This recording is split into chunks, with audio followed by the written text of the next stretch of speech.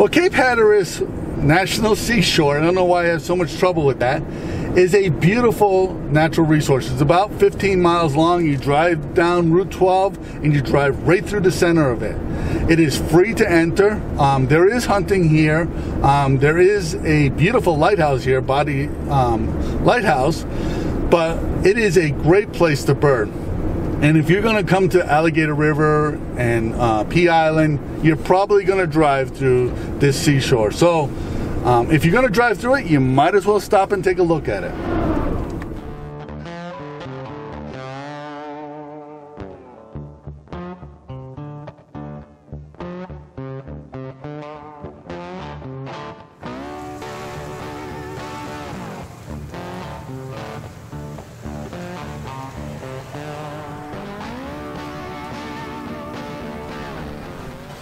Well, one thing I should tell you about Cape Hatteras National Seashore is that it is open to hunting.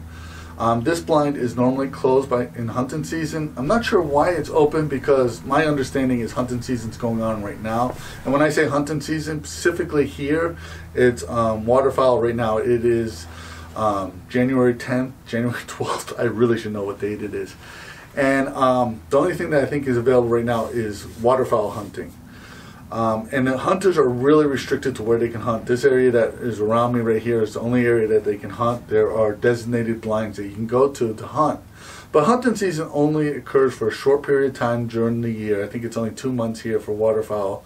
I know they do hunt deer here and some other things. But I mean, for us as birders, we should be more aware of waterfowl hunters because they use the blinds.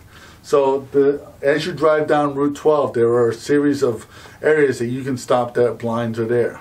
Now during hunting season, you can't go there. And before people start leaving comments down below how evil it is that they allow hunting here, hunters supplement or basically pay for the national refuges and the National Park Service through a tax that's on their ammunition, on their firearms, and on their archery equipment that we as photographers don't have to pay. They also pay fees to be able to hunt here, where I, as a birder, was able to drive into the park without paying any fee at all.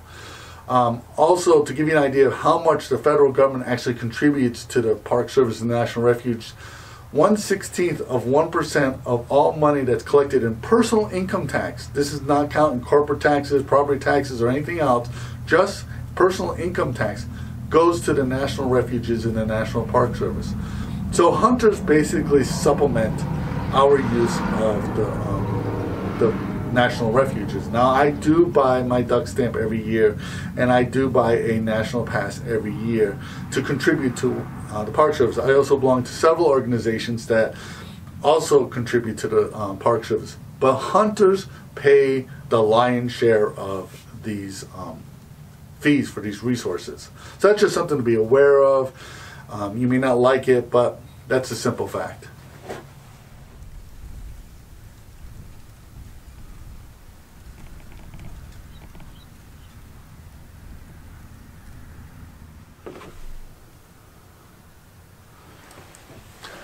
The first place to come to is Body Island Marsh area here. There's a beautiful parking space there, all concrete. I think there's 6 parking spaces there. 3 of them are handicap parking. This boardwalk is all handicapped accessible, so you can easily get in here and get out without any problem. The only other place in this refuge that's like that is Body Island Lighthouse. All the other blinds that you will drive by on the way down here, most of them don't have parking spaces, so you're parking on the side of the road. And to get to the blinds themselves, you have to muck through water and mud to get to them. So that's something to be aware of.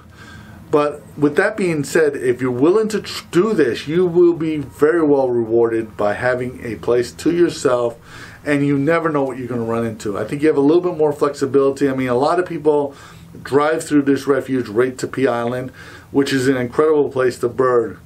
But sometimes I think coming to some place like this kind of pushes you out of your comfort zone. You're not going to see the number of birds that you're going to see at Pea Island, but you might see different variety of birds.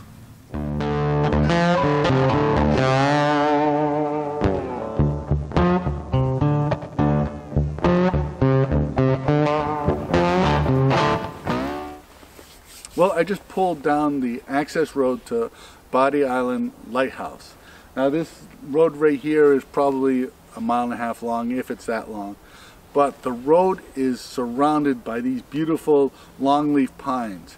Now in the on the Hatteras National Seashore road, there are very few like forested areas like this. Most of it is open areas. It's either marshland or just swampy areas. So there's very few trees here.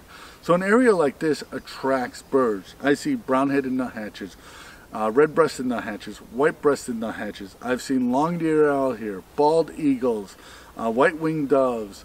I've come out here and recorded on my list here 40 or 50 birds in a couple of hours on this road here. So if you're at all interested in photographing birds, don't just run out to the lighthouse and get on the boardwalk. Stop here and spend some time looking for birds. Something that a friend of mine, Sam, he has, and I'm going to put a link to his YouTube channel right here in the description, is he said to slow down and take some pictures of common birds. Now last year, as you know, I never achieved my goal to photograph 300 species of birds in North Carolina. And I have loads of excuses, but one of the things that I didn't do was photograph a white-breasted nuthatch. This bird is a very common bird here in North Carolina.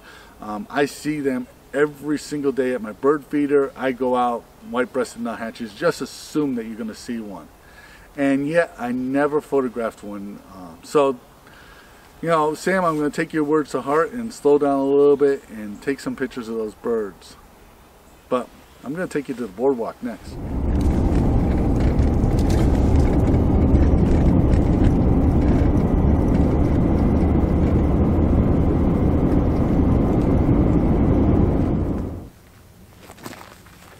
Well, I'm at Body Island Lighthouse. As you can see, that's the Body Island Lighthouse here. That's one of 6 sisters, they call it.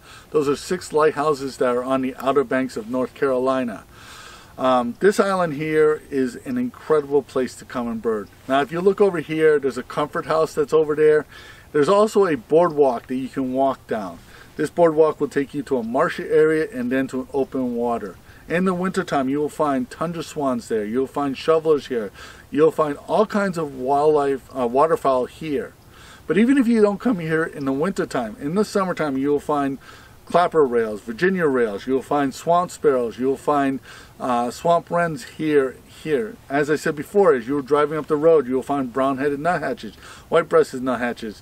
You will find all kinds of animals here that are resident here. And the great thing about this area here is because it's basically the only area where there's a forest in this national refuge here, this is a great place to bird all year long. So if you enjoyed this video at all, please give it a thumbs up. Please subscribe to this channel because that helps us in the YouTube world.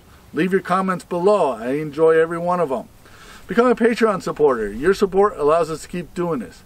My name is Leahy. I want to thank you for watching.